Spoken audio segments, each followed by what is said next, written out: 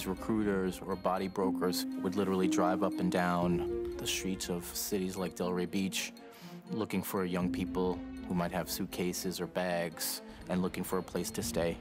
And they would approach them and recruit them with promises of little or no rent, free cigarettes, if you just come stay at my house. If the answer is yes, the next question is, what kind of insurance do you have?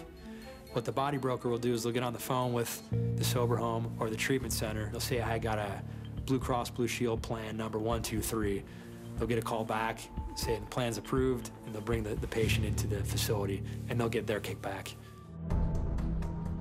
Patients recruited to Chapman facilities soon learn that lax rules and free stuff come with strings attached.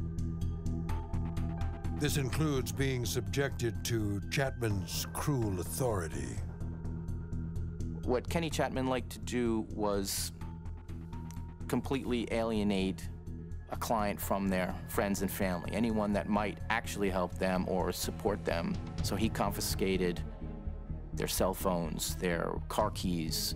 They had seen him physically throw male clients out of the house.